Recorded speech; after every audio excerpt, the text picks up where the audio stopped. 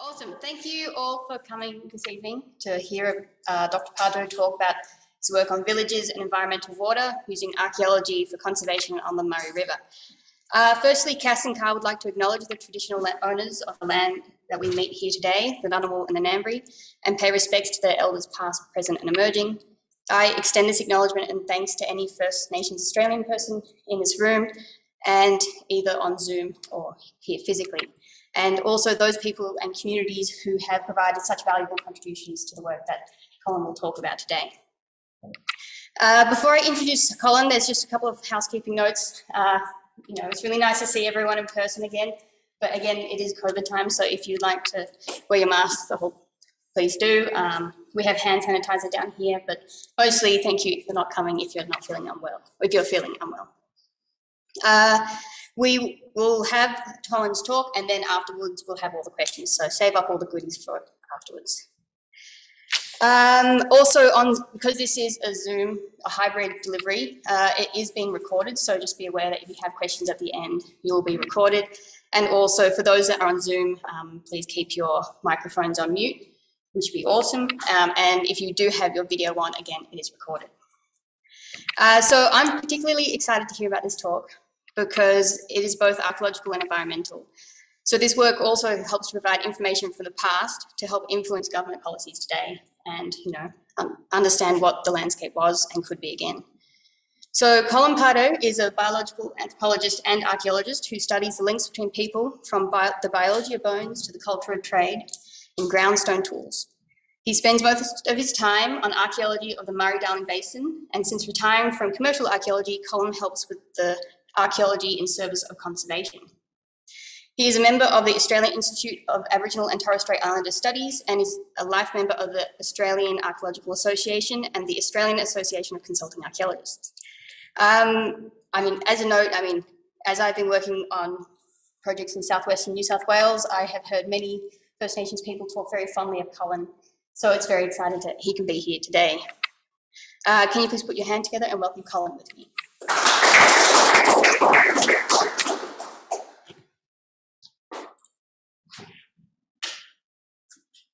Well, thank you all very much.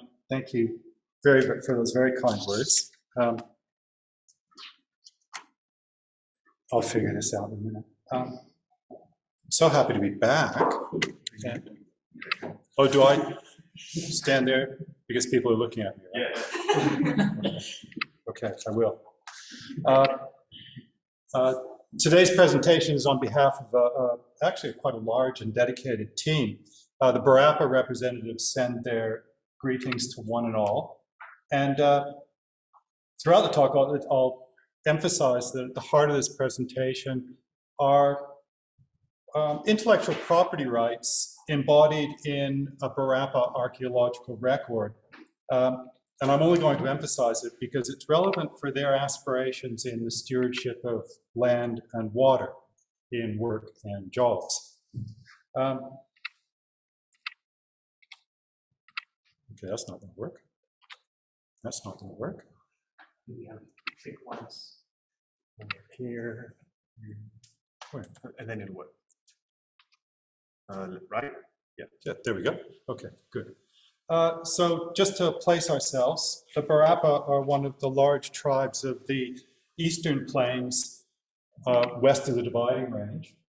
And I'll be using a fair bit of LiDAR, which is magic, but it's a false color elevation. Basically, the laser scans the ground and magically gets rid of all the vegetation and that bare earth. And really, you don't want to go anywhere without it. It's such a wonderful thing. And this is the area. It's an area of state forest on the Murray River. That's all right. Okay. I don't understand that. And it's way down in the southeast. I'll be talking about these various sites, but mainly I'll be talking about Pulitj Swamp to start with, and the Murray River snaking through there. Here's a bit more of a close-up. The Koondrook State Forest, of which Pulitj Swamp is at the downstream end, is it's an icon site for the Murray-Darling Basin Authority. Its Ramsar listed. It's also not in the best shape. To set the scene, for those of you who don't know the area, about 80% of the water in the Murray-Darling Basin is taken for irrigation. And that actually turns out to be more for the Murray River. And we're looking at smaller and smaller chunks of water being kept for irrigation, for environmental purposes. But it does supply 40% of Australia's agricultural produce, feeds roughly 250 million people, so it's not an inconsiderable thing.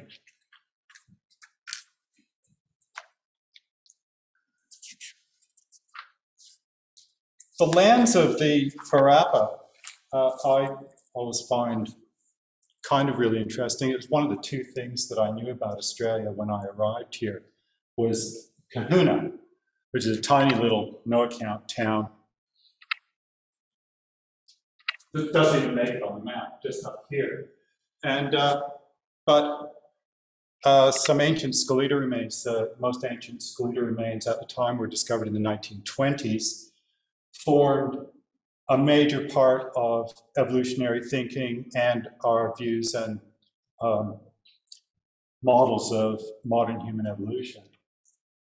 Places like Cow Swamp and Kabul gave us an indication of what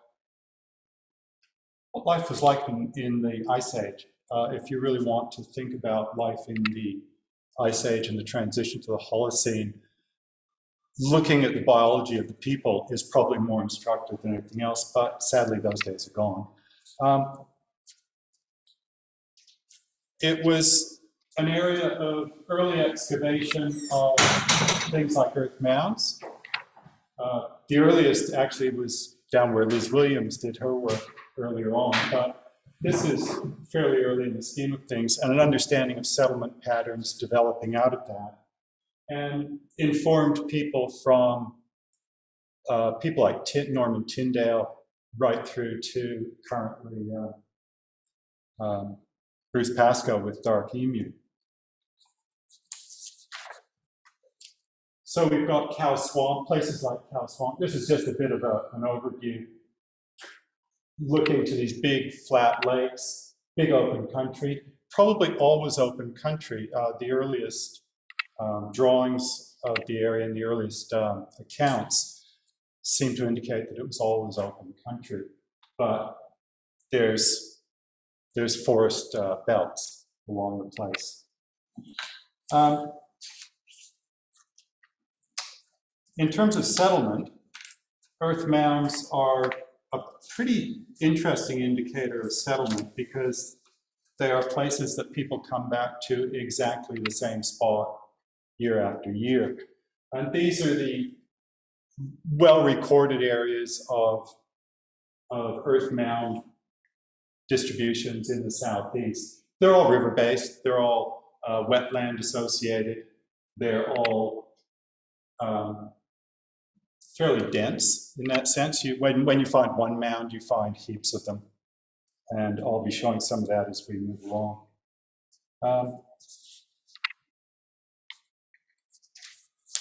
Over the last several years, we've used the distillation of this traditional knowledge to examine settlement patterns based more or less on the earth mounds. There's other ancillary evidence around these, things such as scarred trees, burials, and so on. Some culturally modified soils around the place, but we concentrated on a large swamp called Pulitj Swamp. But just before I get into that, I thought just a bit of situation of what the water situation is. So there's an average seasonal flow. During the summertime, this is mainly predominated by winter rains. And so summertime, not so much rain. late winter and spring, the waters start to rise, and the green, of course, is greener, and the red is, not so green. And so you get this seasonal flow, and the waters come in and start to peak, and then as the summer progresses, they stop, and anything that will hold water is sitting there during the summer. The main flood keeps on going, and then evaporation takes hold and draws the water down. The water offtake refers to how much water is being drawn off for irrigation. So from the 20s, when structures start really getting in a big way, the 20s is a time of building lots of regulators, lots of weirs. The river is more or less dammed at various positions. Cruises along, and you can see a big bump here. Post-Second World War, things take off again. And we crossed that point of allocating more water than there was. Because, that's the way they go. It's been clawed back a little bit, but you can see that it's hit its limits. More water can be taken, and eventually I think the crux of this is going to be all that water will be taken, and I'm not looking for policy, I'm not looking for allocations or anything. I'm looking for holding on to a few drops of water is what we're talking about for environmental purposes. Because all these policies, I'm getting ahead of myself, but the policies are based on either idealized notions of, oh, we've got lots of water, like right now, we've got lots of water, right? Everybody's, fine, everything's great, we've got lots of water. We've got allocations, we can give you all the environmental water you want. You don't need environmental water today. You need it in 2019, you need it in 2018. But I'll back off that a bit. I just put in the Federation drought and the Millennium drought. You can see that this is a more accurate representation. This is also in channel flows. So this is not telling you anything about the wetlands. It's not telling you anything about the supporting structure of really the ecology that supported Aboriginal people and is kind of the thing that a lot of things need to live in. A lot of things don't live in the main channels, but there you have what looks like a very punishing system. There's still a bit of water coming through. There's always a bit of rain, but this is in channel. There's nothing out in the wetlands. That's ameliorated because about 2 or 3 years worth of water is held by the various dams on the system. And so the Millennium drought doesn't look so bad. In fact, I refer to the Millennium drought as a killing drought. I was over in Western New South Wales working with Barapa and a couple of others, 2018, 2019, 2017, and you progressively watched every single thing die. It all goes. And you look at that and you think, well, that's hard. That's very hard. But I've got to keep moving here. Okay, this is just again, to situate ourselves, to remind ourselves where conservation is at. And this is a weird one because blue is wet, orange and red is dry. This is fairly recent. This is early in the summer, early in this last summer. And there's a study area. There's Koondrook State Forest, and it's red. And oh, there's another state forest, and it's red. Oh, and there's another one, and it's red. And there's another one, and it's red. And there's another one, and it's red. The water goes out, gets distributed around the joint. Irrigation goes on. You can see all the little blocks. But when we talk about conservation and we talk about places that we think we're putting our conservation efforts into, which is public lands, that seems a bit backwards, but that's what you've got. And that's what we're facing is ideologies of conservation that up until now have been talking about maintaining the health of the forests. And I will be talking about a different approach. Bit of talk about the Darling River in recent years. If you wanted to know where all the water was going at the beginning or during that killing drought, these are the water harvesting paddocks for the cotton farming that goes on at the headwaters, Queensland border kind of area, part of the river over here. You know, but we wear cotton, so you know. Okay, I'm going to move now on to something that is getting close to what I want to talk about, which is a place that we went to several years ago. We knew that there was some stuff there. Thought going to have a look at it. It's called Pulitj Swamp. I was writing a paper on this, and I thought, Pulitj Swamp, who is this poet? So you ask around the joint, and Chris says, no, don't know anybody. No, neither a last name nor from Poland. And then I was looking through Louise Hercus's dictionary, and Pulitj is the Barapa word for swamp. And this, I think, is probably one of those situations where somebody says, what's the name of that place? And the Barapa person says, oh, that's Pulitj, like swamp.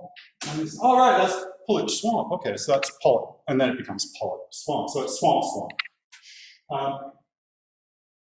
Floodplain, you can see, these are all trees. Bit of open water just in there. There's bigger channels here, and you can see these capillary beds of little tiny channels that go through the forest. They anastomose, they're part of the flood system. And we thought it'd be interesting to have a look around. This is what it looks like today, you know, and I boast, because everybody else does the work. This guy looks at Mounds and stuff. But I boast, and nobody has knocked me back on this, that this is the best conservation effort on the whole Murray River. And it's used probably the least amount of water.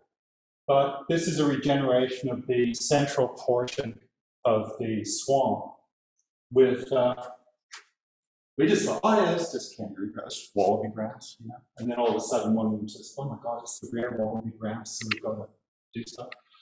These are reestablishing themselves at their own pace. Giant sedges, rushes, grasses, water ribbons, a whole variety of plants are establishing themselves with an understory which we're going to take out in the middle of the swamp. We're going to take out most of this understory because it wouldn't have been there historically. And river red gums, they're kind of weeds.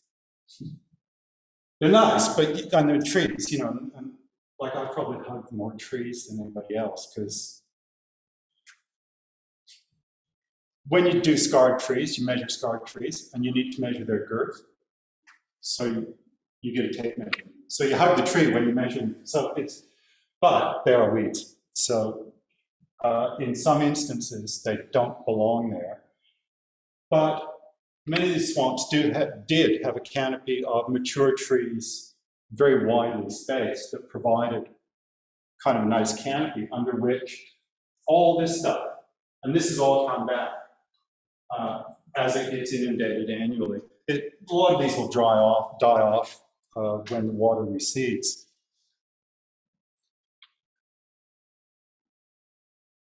We documented them very simply. We don't do a huge amount, you know, like length, width, height, location. anything visible on the surface. A bit of investigation, because there are traps for young players. There are things which are not earth mounds, but which look just like earth mounds. Typically a giant old red gum full of termite mound stuff in the middle. Gets hit by lightning, the whole thing burns in place. Creates this huge mound that's got all this burnt clay and charcoal and all that. And you think, well, that's a mound. But you can tell fairly quickly. And you don't have to do much in the way of determination. It's a matter of just seeing what the soils are like and getting down to the soils. So teams originally looking at the mounds and mapping them.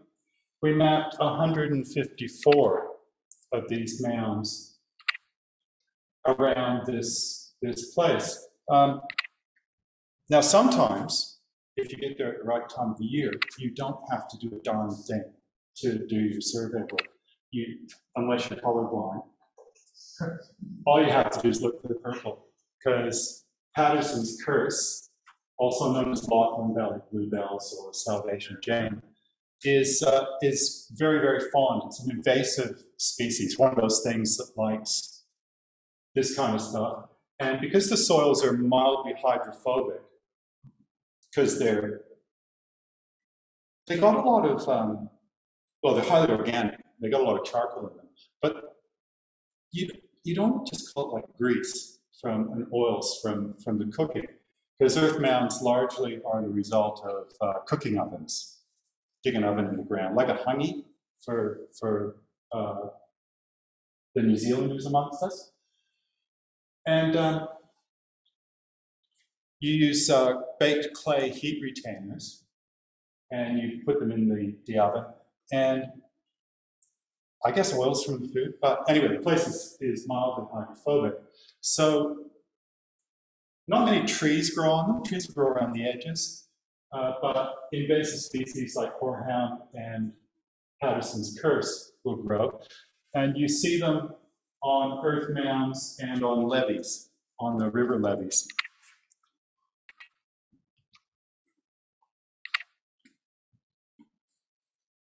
So kind of where we got to was thinking, we've got this amazing place, and we've got this swamp, and we've got this thing called environmental water allocations. So we put in for some environmental water, and the MDBA provides inundation models. So they model how the water is going to go and how much water you're going to need. I'm not going to go through all that, because that was a learning lesson for them. But the original allocation was entirely insufficient. They said, oh, you'll need 500 megaliters. And I forgot to put up my, my translation thing, but a megaliter is big. There's 2.5 megaliters in an Olympic swimming pool. And I forget how many gigaliters there are in Sydney Harbour, but there's several gigaliters in Sydney Harbour. We ended up getting a gigaliter, and what impressed the modelers at the MDBA was that we said, well, your model's wrong. They said, well, no, we have a model. Come on, guys, we got a model. This is wrong. It's wrong in not account. There's certain things you couldn't account for, and certain things that you would think maybe we'd account for. Soil moisture, for instance, you would think, come on, guys, you account for that. But we had the archaeology. We had these earth mounds. We knew they were right beside the water, and we were there and we could see it. We could see the map of the distribution, which I'll show you shortly, of the sites. And we said, well, water has to go to these places, and your inundation model isn't showing that. So they went back, scratched their heads. They also have errors because there's little block banks put in and little levees put in. You know, the place is mucked around a bit. But in the end, they're very taken with this because now they have a data point or a set of data which provides them very good basic evidence on where their inundations should be. So anytime they find archaeology like this, they know that their inundation model has to match the archaeology. So they're actually quite happy with that, and, you know, ferret away down in the basement somewhere with a supercomputer, doing whatever they're doing. We put this in 2015, and we ended up with a gigaliter. The total for the forest was going to be 25 gigaliters for the whole forest. So, you know, it's hard times. There wasn't a lot of water around, and we had to struggle for it. But the thing with these things is that you're playing God, and you're playing God in a way which is all very easy if you are just back there and you don't visit the place, you don't see it.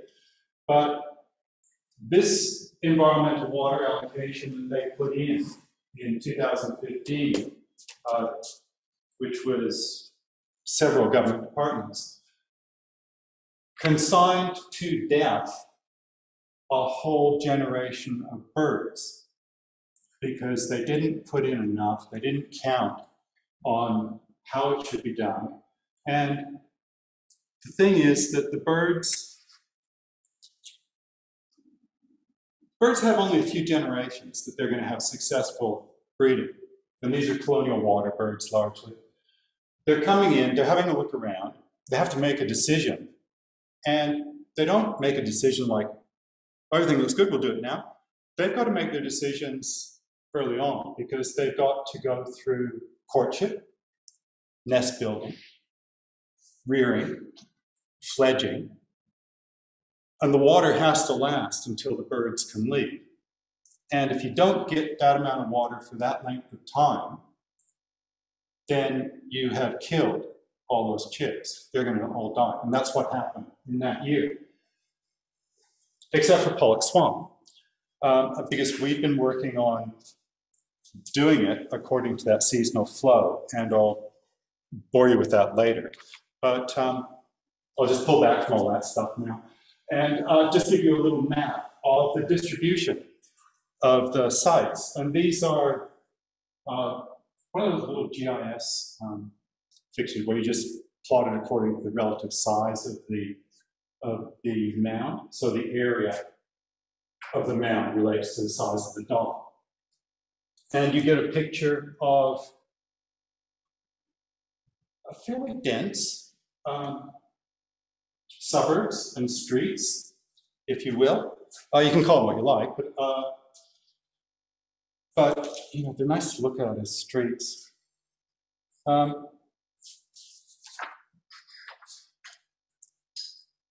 They form little clusters. They are by obviously the most secure water, but people have also made secure water. And I'll just go, yeah, you can read all. So you think real estate, you know, like nothing changes. I'm a universal humanist, so, you know, I have to think that's the same. And so real estate doesn't change. And the best real estate is going to have the nicest houses. Did yesterday, did today, and apparently it did 3,500 years ago as well. This is right at the junction here. So this is the outlet, and it's a big lagoon. And there's a whacking great mound there and one on this side as well. And this is just a dot of them all. This is the northern end of that swamp. So you can see on the LiDAR, what color is that? Purpley. Excuse me, Colin, is that a LiDAR on that one? This is all LiDAR, and this is lower elevation. So this purple is lower. Blue is higher. And the nice thing with LiDAR is you get all different colors all the time because the land varies a bit. So this is the edge of the swamp up here. You can see mounds dotted around them. And some of these mounds have different things in them. So there's a bit of probably differential resource use in them. And that's that big mound there. You can see snaking up the lagoon there. Look, when you're there, you can't help but think of it as a street. You know, there's the houses. They're situated, to a degree they have to be situated near little side channels, little runners. So there's a bit of determination about where they are. But their placement, you start to look at and you think, maybe they just like to alternate so they've got a clear view across and they're not looking straight at their neighbors. You led to those sort of things. Two little runners here with a little area in the middle that when you're at, you can't help but think, gosh, that's a really nice little place. It's all, you can keep it all bare, you can keep an eye on the kids. You can say to the kids, you can't go outside of here. It's big enough for a bit of footy. This is Murray-Darling country. So one of the precursors that relates to Celtic football, which hybridizes to become AFL, or Australian rules, I should say. And these dots are the mounds. And you can see on this LiDAR, you can see the blue. Some of these mounds are obvious. They're not all that high, you know, but they pick up on this. These lighter purpley dots, pinky dots, are little depressions. And those are not natural depressions. Those are ponds. Those are dug ponds. And to my embarrassment, I was going along and I was trying to take a picture of one of these mounds. And I thought, because they're terrible to take pictures of. They're horrible to take pictures of. They look like nothing. They, you know, you take these great pictures and they're dirt. and you think, it's just this, you know? What is it? Crap. So I thought, oh, what can I do about that? So I got down and I saw this hollow. So I got down this hollow and I got this picture. Oh, that's better. That's, you know, because they're up higher and I can see it. And I'm looking around. What am I doing in this hole in the ground? It's as big as this room. What is a hole like this doing in a tiny little channel? Like, what the heck? And then one of those, you know, bang. And you realize, because we all know that you get this clay and make the clay, baked clay for the ovens. And you don't think, you just, well, you just grab the clay. You just randomly, kids go and grab the clay from whatever. But of course you're not. Of course you're not. You're going to dig it from the same place. And once you get started, and you realize, I've just increased my asset here. These things are now big enough to give you a 1.5 year water supply, should all things go bad. And I'll get ahead of myself again because I'm completely disorganized with this talk, as you can imagine. Well, as you can tell. But last week, we do a lot of monitoring, and the monitoring, I'll come back to again, but we do targeted monitoring to help work out how we're going to do this year after year, because you have to do this year after year. You can't say to the little birds, you're not getting any water this year, so fuck off. Like, you can't do that. All those little fish, you know, these little fish that are going extinct, that have gone extinct under our watch.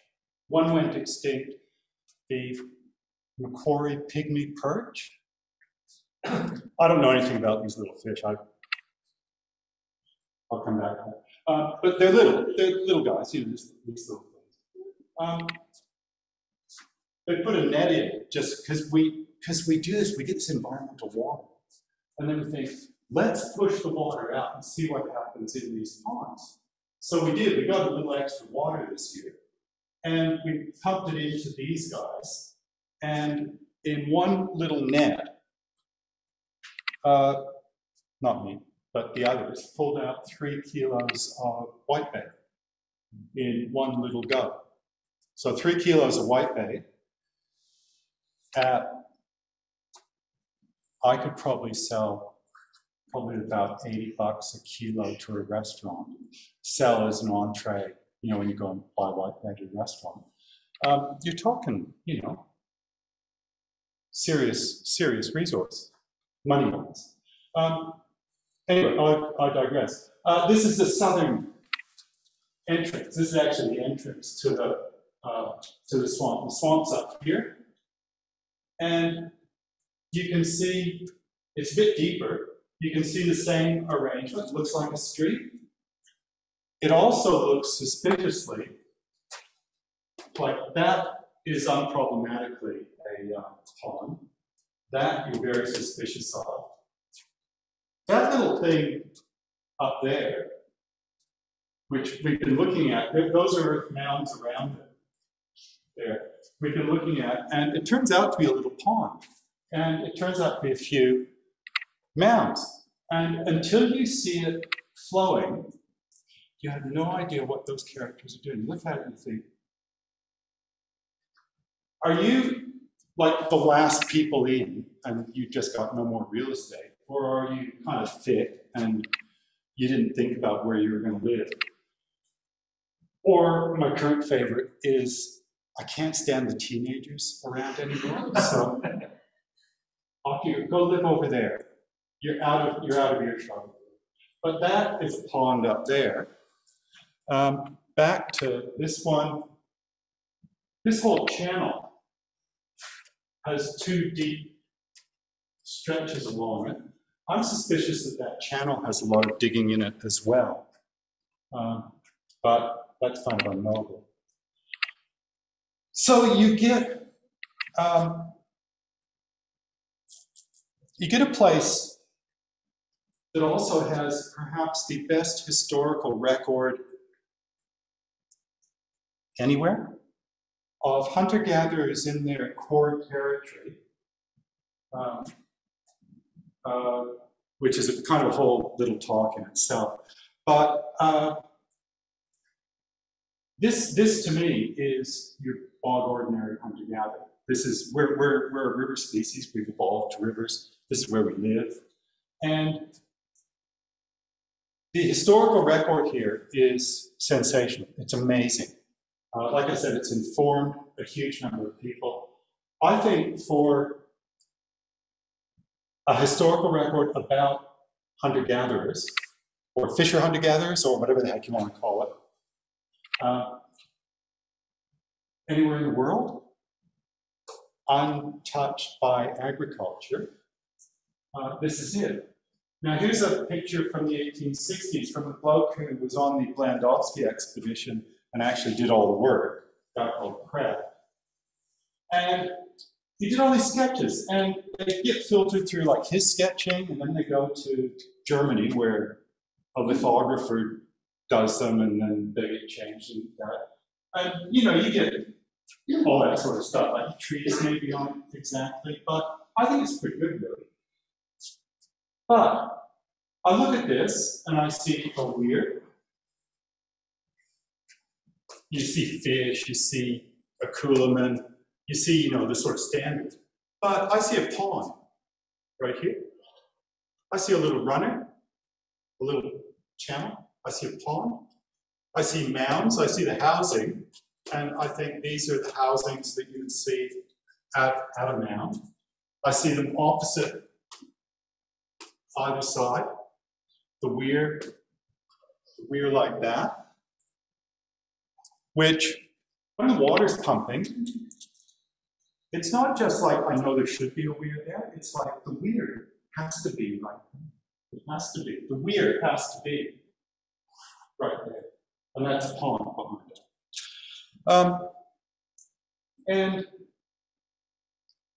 And then you get a taste for it, you know. Then you get a taste for it. You think, come on, let's just give this a crack. So a couple of the youngsters, Diana, and now I've had to check this several times, and it's not me. Her name is not Diana. Her name is Diarna, with an R in it. So that's not a typo. They decided, well, let's have a crack. Let's have a crack. Let's see how we go. And you know, it's a first go, but not bad. And you can see what's happening here.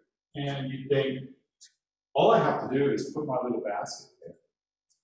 And I'm laughing. So, just as an aside, the enjoyment of engaging with your heritage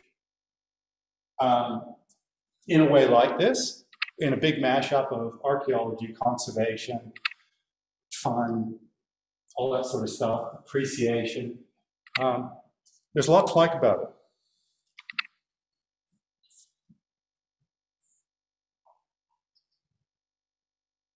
Where am I? So that's just a historical thing. Now I'm going to race through a few things because this is just boasting, really. But this is 1978. Somebody decided they were going to plow this and put in a wheat crop, which didn't work very well. Because they just had a flood through. And they thought, oh, right, lots of water. Brilliant. And all that did was encourage the red gums. The red gums invaded, and that was the end of that. But we, the royal we, do monitoring. And it's a very important part to keep a track of not just the animals and plants, how they're progressing, sort of ecological tick boxes of numbers and all that. We're looking for the diversity of animals and plants. They're dumping native fish into this place and into other places, and then checking. They recently got a hold of 5,000 catfish, little fingerling catfish, chucked them in. So checking how they're doing. Are we getting progressions of that? Are we getting enough that, has anybody ever eaten catfish? It's great. It's great. But you don't want the big ones, you just want small ones. Dissolved oxygen, temperature, all these levels, all these things are important because you want the water to come in, and then you want it to go away, and you have to manage all that. This is not set and forget. This is, I didn't understand at all. I knew that there was this thing called interventionist conservation and non-interventionist conservation. I didn't realize it was a huge ideological battleground in ecology. And I just dumbly, typical archaeology, I'll just step in the middle of that. And you think, wow, that people get really head up over this. But firmly interventionist. And to cut to the chase, our work in all this, I think, has we're either surfing on the wave of what was coming or we were partly responsible for it. But the ship of conservation in government is slowly turning around from non-interventions to interventions, from large scale, save the trees, to small scale, doing this. And I think in no small part because they're seeing the results that cannot be duplicated here, anywhere else but places like this, the way this is going. And you need, so instead of all the monitoring that goes on, which is checklists that derive places that, I've gone to some of these places and it's a road crossing and there's never been anything there and there never will be anything there. And people drive by and they stop and they tick their box and say, off they go. That kind of monitoring is useless. This kind of monitoring is guided towards next year. So this is what we're looking at. Birds that are nesting that haven't been there for 30 years. On the right is the Nankeen night heron. It's a weird looking bird. It's a migratory bird. Hasn't been there since 1996. These birds, these colonial water birds, they migrate here, up into China, up into Japan. You know, the Japanese love their cranes. Yeah, those are Barapa cranes.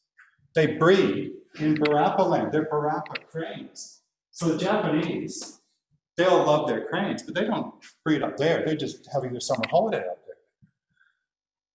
I digress.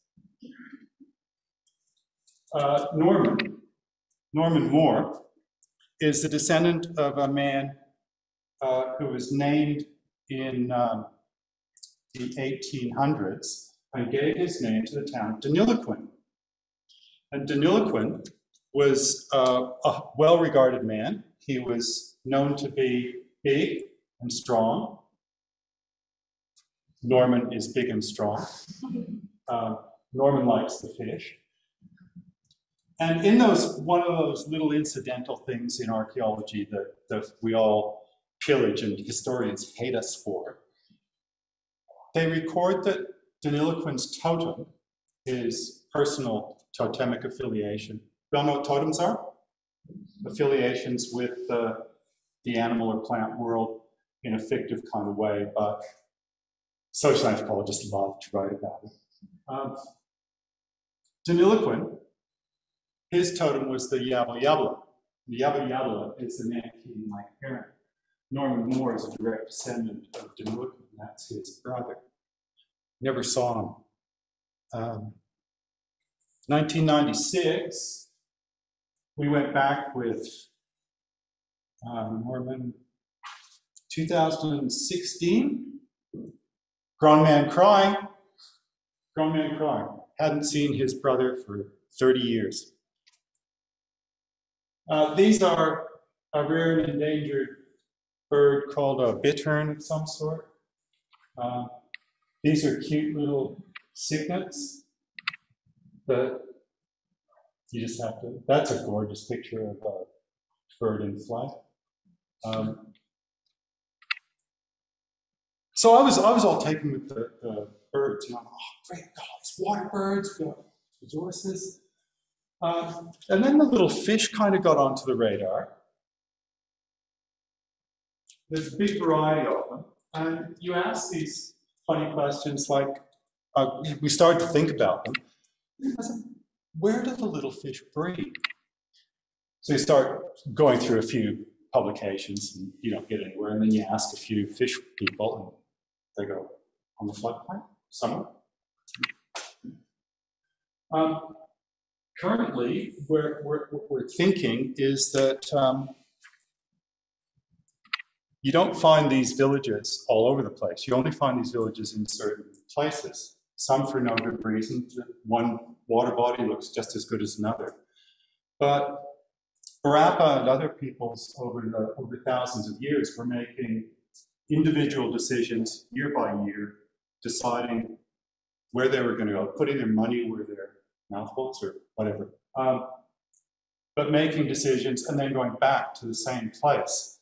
And I think what we've hit is that these are actually the nurseries of the small fish. I think all these village sites are the nurseries of the small fish. And I don't think it's any surprise that when they do their monitoring, we get this. Now this is a whole bunch of parakia, para something, krill. It's just a little shrimp. But there's a lot of fish in there, plus the shrimp that the little fish eat. We get very few carp. We get very few other invasives. And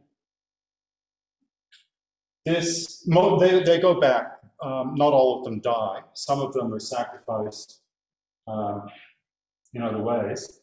But you can see the kind of yields that you would get, even if Norman does, he's completely dismissive. You know, why are you after these small fish? You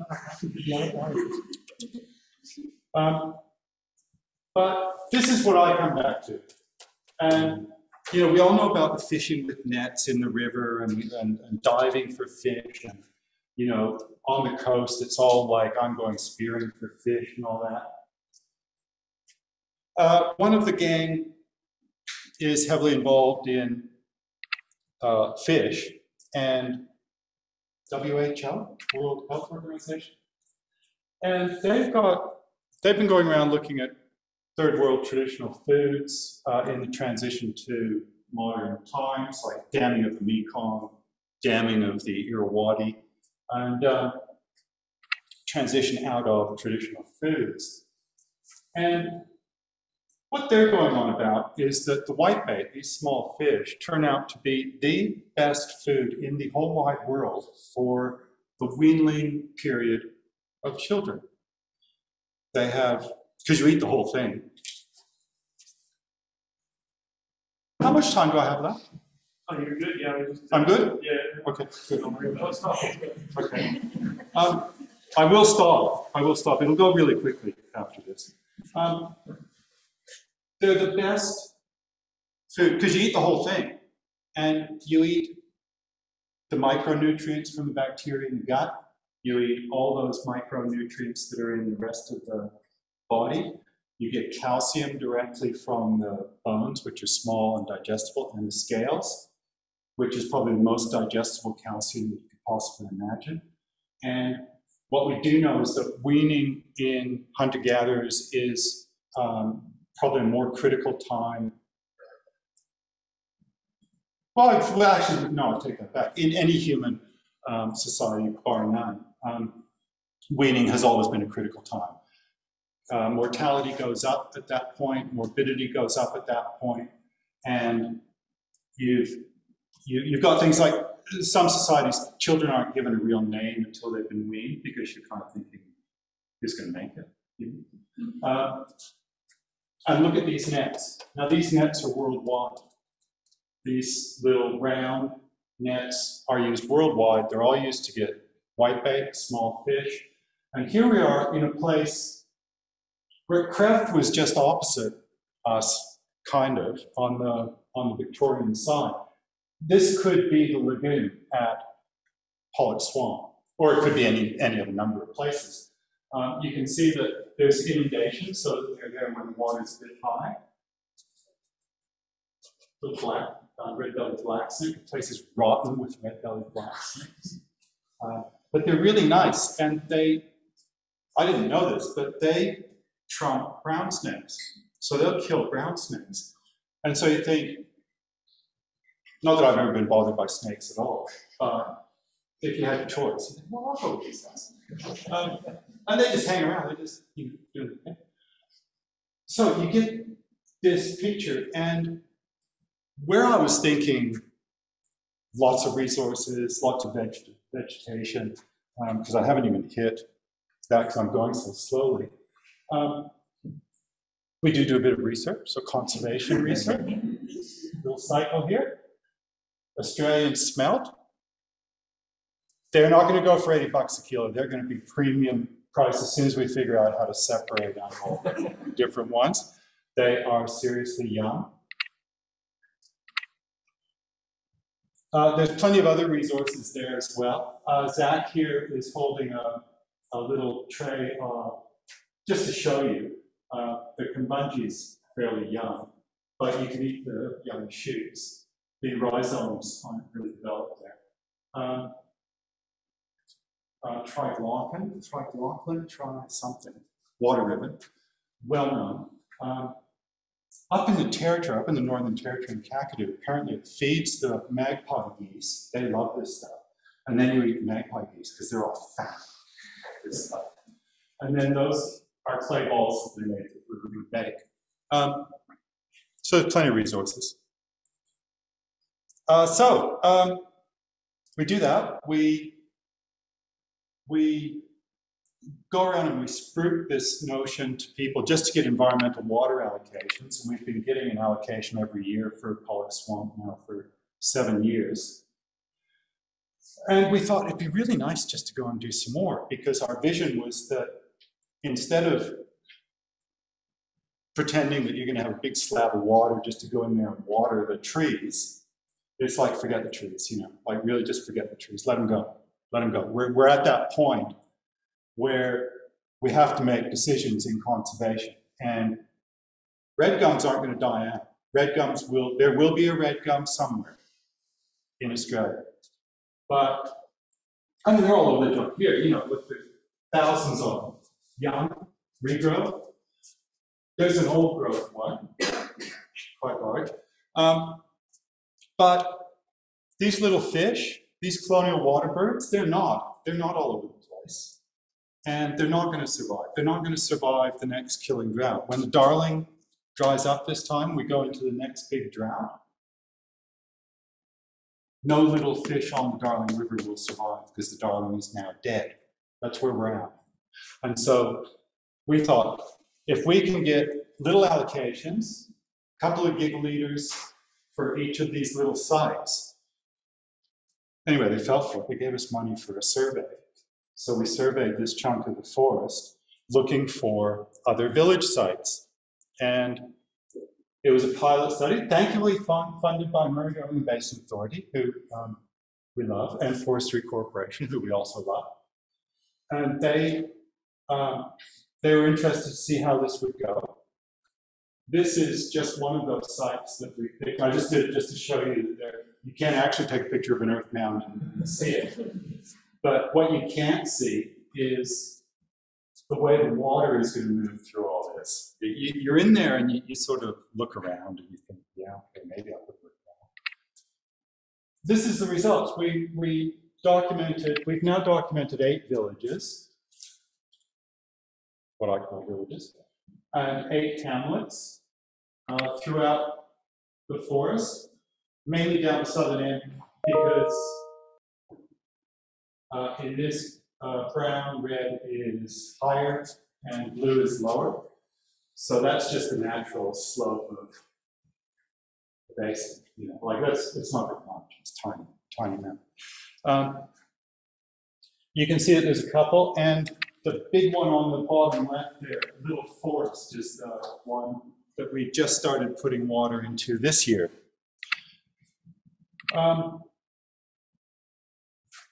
The gang documented 376 earth mounds in those areas. So this is not a trivial archaeological record. This is like shitloads of archaeology. Unfortunately, it looks like that. So, you know, and you get, so this is a big channel, a big running through, very shallow, probably silted up quite a bit. There could be 1.5 meters of silt in there. Don't know, but you'd like to know. You'd like to see what's going on in there. But we're busy doing what we're doing, which is documenting mounds.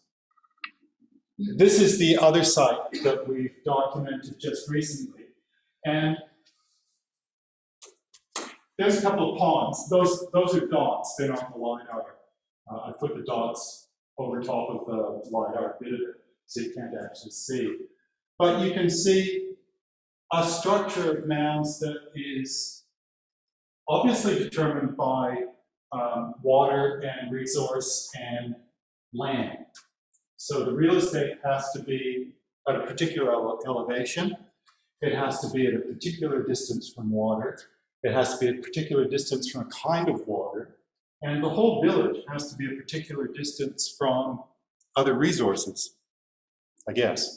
So that's the main Murray Channel in black there. This small little street running down here, that's a levee of a little old channel. You can see an old channel in that darker blue running there. And again, a levee just up here. Call them natural levees. Those are natural levees, yeah. And the mounds, they gave me some trouble, those bottom ones. But they're mounds, and there's a transition from, there's an archaeological record in the levees, because the levees build up, and people are living all along them. So there's an archaeological record of individual events, as it were, all through levees, anywhere you go. Burials, ovens, hearths, culturally modified soils, stuff. And then you get these mounds as the levees stabilize, I guess. You get these mounds developing on top of it.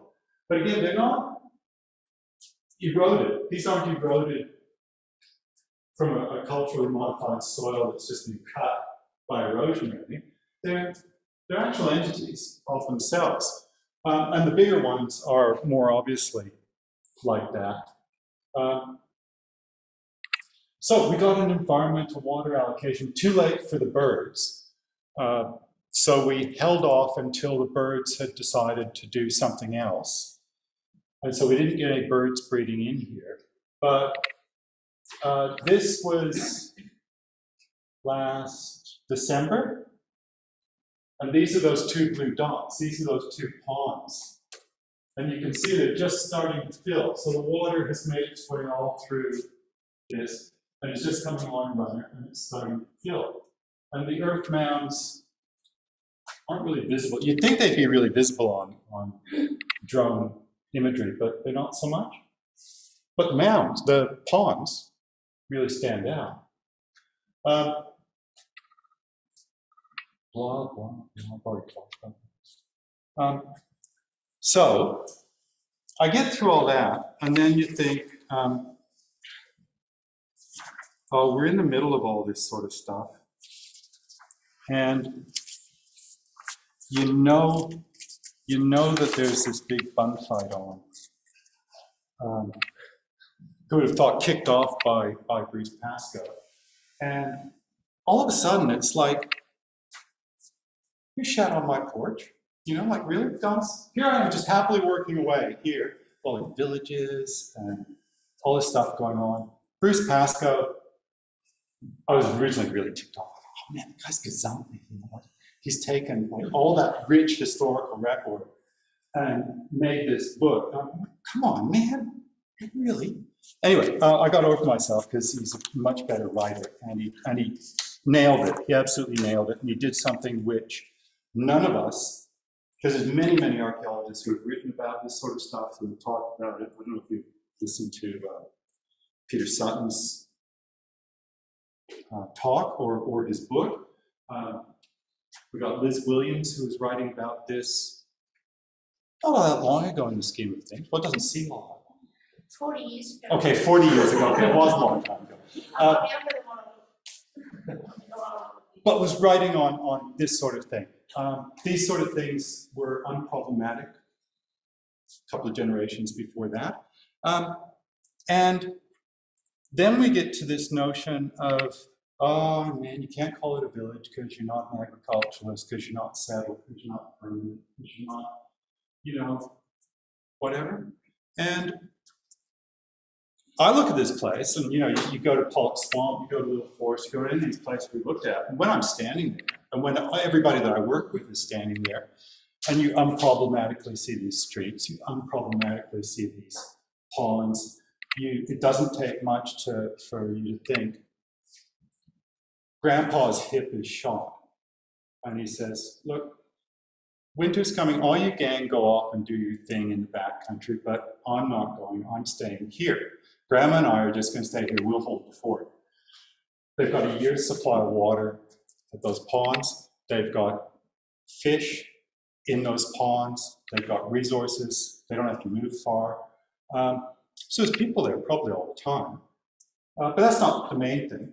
There's hundreds of people, 150 mounds. Let's say a quarter of them had people on them at any given time. So let's say 40 residences, 40 households. And let's say you had, I don't know, 5 people per household. Oh, that's 200 people. That's not a bad size, you know, in the scheme of things. And that, so you know, you don't have to deal with numbers. All you have to say is pretty much there have to be a couple of zeros.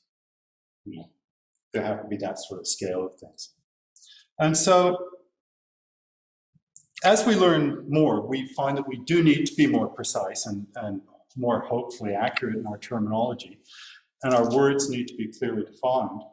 But at the risk of bothering everybody here with my little banging on about this, archaeology is not like other fields of study. As other fields develop, they talk among themselves using ever more abstruse terminology. And that's fine, because they're not talking to us, they're not talking to you. And you don't want to have a discussion with the people who are designing your TV. You know, you really just want to turn it on and watch it. You don't want to deep and meaningful with a molecular geneticist necessarily. You just want to know about your vaccine, you know. But archaeology belongs to the people. It's in the top 3 of what do you want to be when you grow up. So students, particularly, pay attention to this. This is your deepest responsibility in archaeology.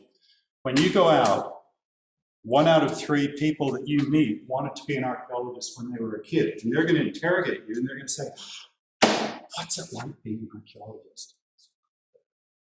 And your job is to say, it is awesome, it is amazing, it is the best thing you could possibly ever imagine. I am so grateful that I got to do it, that nobody told me to go out and get a real job, that I've lucked into actually doing this sort of stuff, and I'm so thankful. Ask away. And they're going to ask every archaeological question you could possibly imagine. It's your duty and responsibility to watch all the documents so you know what people are watching. So you'll get interrogated on Egypt is a big one.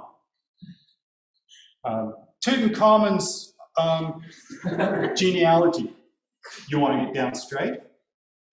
The difference between the Aztecs and the Mayans, you want to have that nailed. You want to be able to sort of distinguish that. You want to be able to talk about, were they really cannibals over in Europe? Apparently we were, yeah. You know, got a taste for it. You need to know all this stuff. How many times was England invaded? You know, why did we keep getting invaded? What dumbass bunch? But I digress. It is the best thing. And because it's so popular, even though Peter Hiscock rails against that storm, because we're often villains in movies, sometimes. But as we tighten up our words and meanings, we must keep touch with everyone. We must speak the Queen's English, for people who want to go on about other things. And so we come to that wonderful little word, village. Now, it's been a problem for ages. As I say, it started to get kicked around here a little while ago. And I thought, oh, okay, I better get back to middle 20th century Middle East. That's where I better go. So I started looking at that, and I thought, oh man, I can't bother with this. Do anybody know Jack Olson?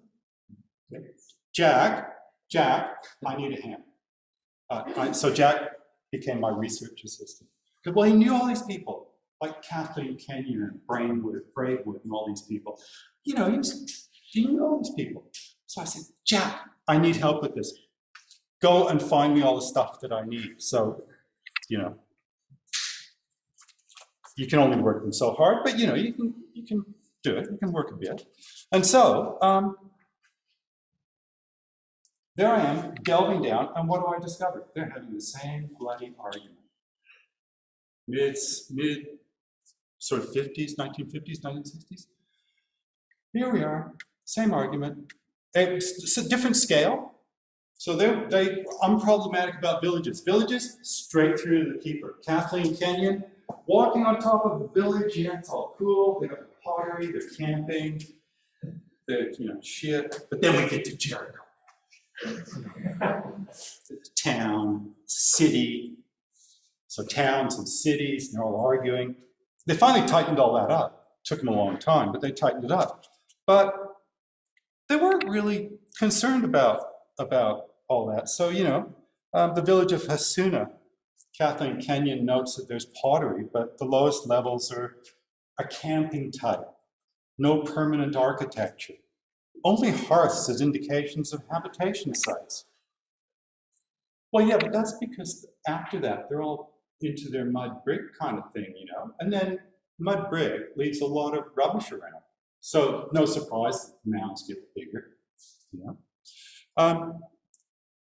The size of settlement. Well, there is no definition. There is no definition anywhere on size of settlement determining, like Australia. You call these places towns. They're towns. They're not even villages. Some of them. I mean, they're tiny little things. You go to the town of Tullamore. There's one pub. Really?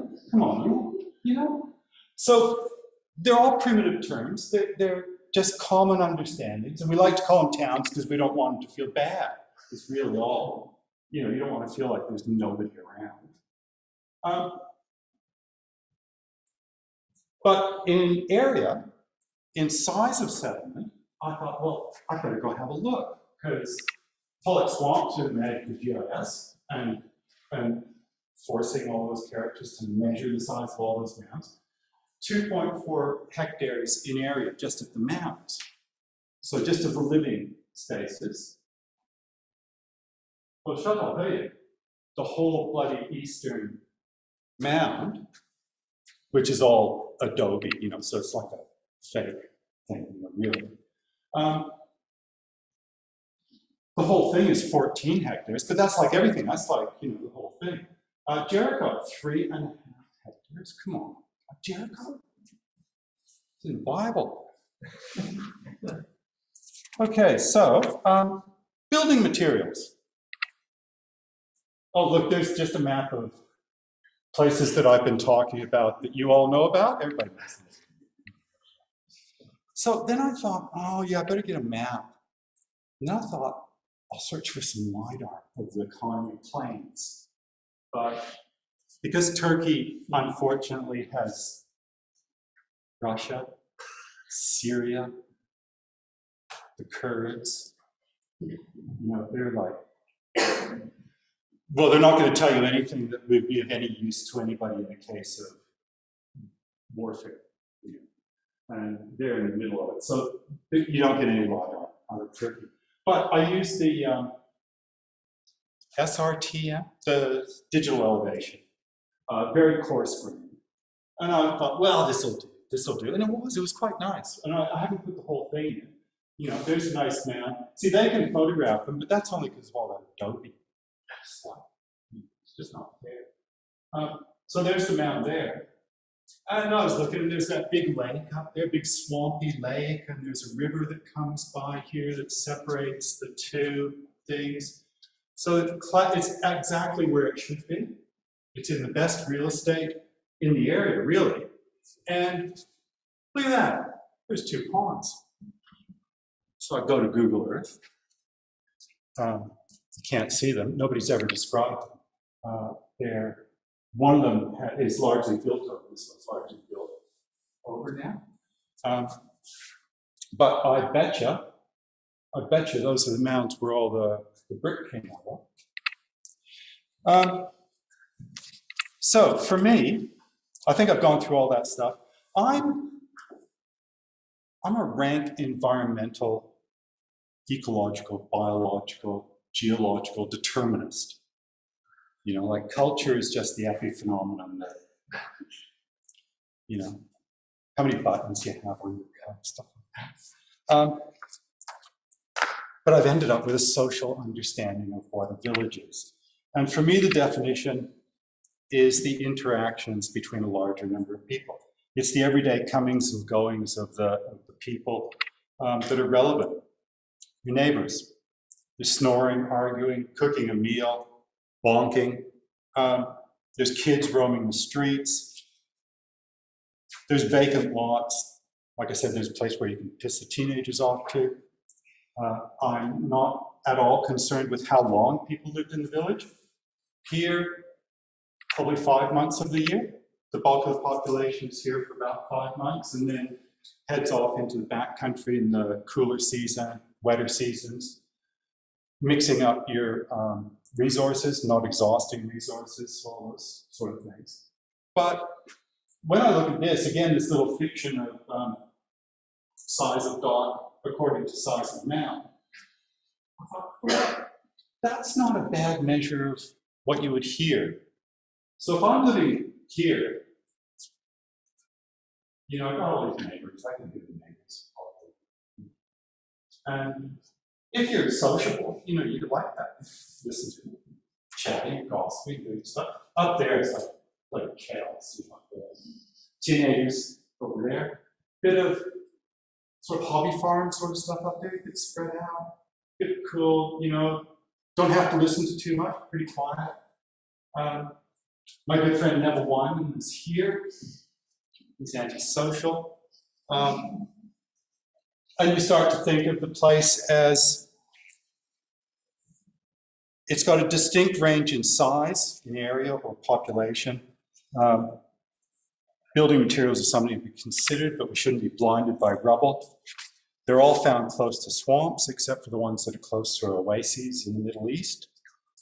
So for me, I will continue to use the term village, in part because we must keep our language plain, in part because I see these settlements as exactly that. And I can think of no other word that describes a social entity, and I will not create another word, because when I talk to my Barapa colleagues, when I get interrogated across the place by anybody else, if I come up with a, now what did the Americans call it? A census-designated area. What are they going to say? You know, really? So, I'm going to end. I am going to end. I'm going to end in just a couple of minutes. But since we're in Canberra, I got this bee in my bonnet about Lake Burley Griffin. It's man-made, but it's a water body, and it's in poor health, just like all those places that I've been.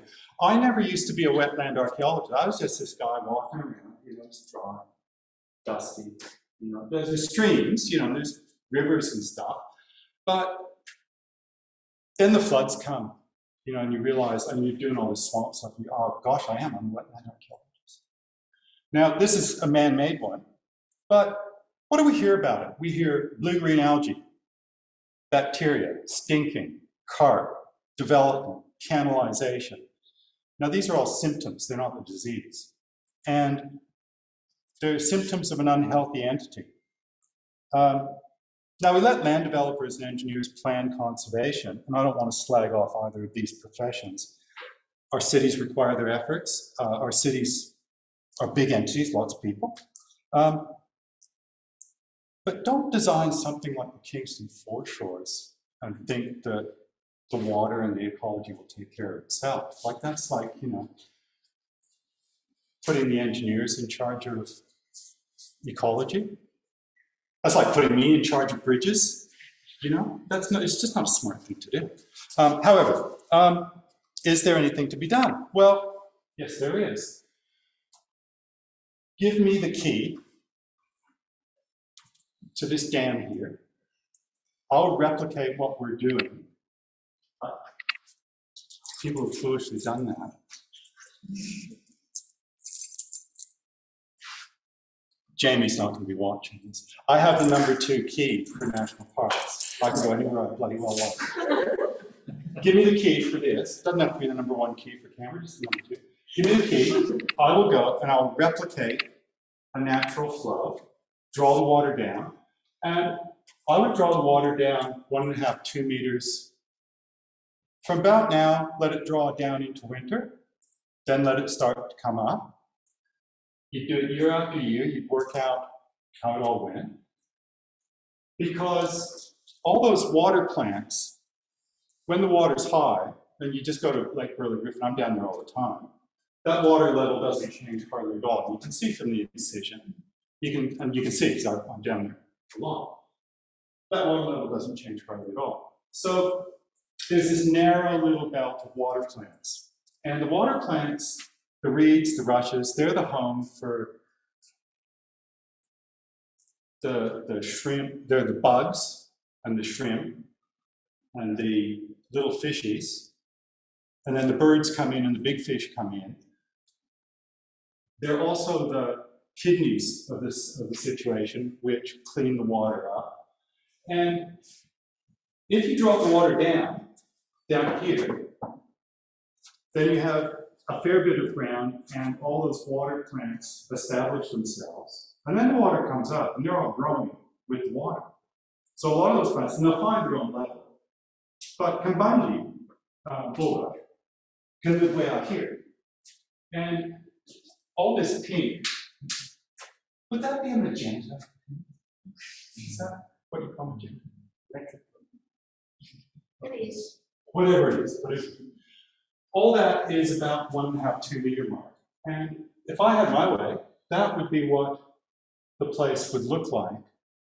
Sadly, we sacrificed this whole area to reed bed, but you'd have extensive reed beds in places where you have bugger all right now. And you would try to expand that as much as you can, ultimately ending up with possibly 25% of the lake being reed bed. That's my plan. Now, I am a naive optimist, and I would like to think that this would go. What I do know is that none of these problems have gone away with any other policy, and I bothered to look through some of the literature, and environment, like the status in government departments, environment in all Lake Road written stuff down here, right, second to the bottom. So where we are is, just to finish, 10 years ago, where we are, the Murray-Darling Basin Authority set a target of getting native fish communities back to 60% or better of their pre-European settlement date by about 2053. How are you going to do that with 80% of the water currently being pulled out for irrigation, 10% being used for delivery of that 80%, 5% just being stolen, maybe 5% is left? You might also ask whether anybody knows what that pre-European state was. We're beyond a policy that seeks to restore the health of the Murray River floodplain. We've seen the Darling River be killed, and don't think that this last little bit of water coming down is, everything's fine now, everything's great, you know? There's water. Oh, Menindee Lake has fish in it, great. They're all gonna die because they're not gonna get out. They're all gonna die. And when we go back into dry, this next drought, all those little fish, they're gonna die. Because I went and I measured some of the water bodies along the Darling River in 2019. And we were 1 year away from those all going, and then the little fish go. So I think our success of one small swamp has showed that conservation must be local, it must be interventionist, it must be bottom up. It's not sufficient to fill the bathtub as quickly as possible and then walk away. A small amount of arithmetic shows that when we need environmental water flows, we will never have enough for large-scale floods envisaged. That flooding that whole forest that they spent $140 million building a gold-plated levee around, that they will never operate because it will never work. When we do have enough water to provide big amounts of environmental water allocations, it's irrelevant because there's going to be that enough water that there's water's just there. It just doesn't need a name. The policy of securing water savings to benefit environment has been well-intentioned, even if masking the construction of a water distribution grid that facilitates the economics of land prices and economics. That's currently going on. So my concerns remain firmly down in the swamp. Although I talked about Canberra, larger discussions, lobbying between industry and conservation, that'll take places in Canberra, but I'll stay in the swamp. My insistence on using the term intellectual property rights of the Barapa embodied in their archaeological record is pointed, because it's what led us there. It's what has shown us how we can go and do successful little bits of conservation that might actually keep.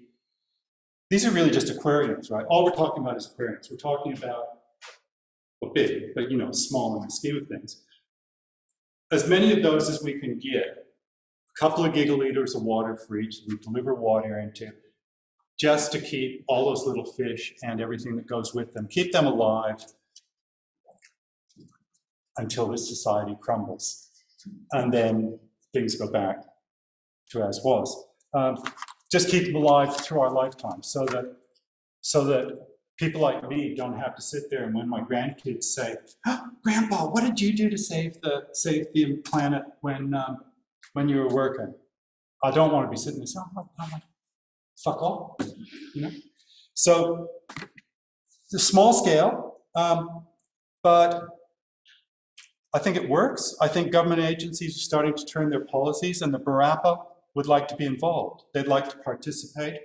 They'd like some stay in land and water stewardship. They'd like a bit of longer term work for people.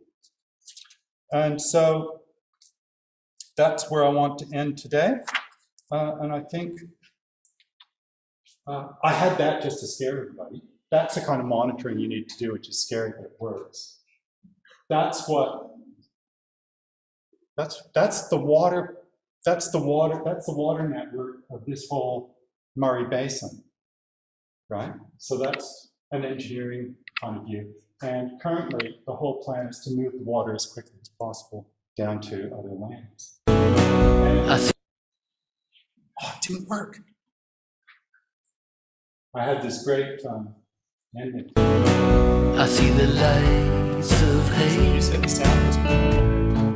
Great song. Couldn't be more than And these two, they kind of- 20 years. Do you think we'll make it?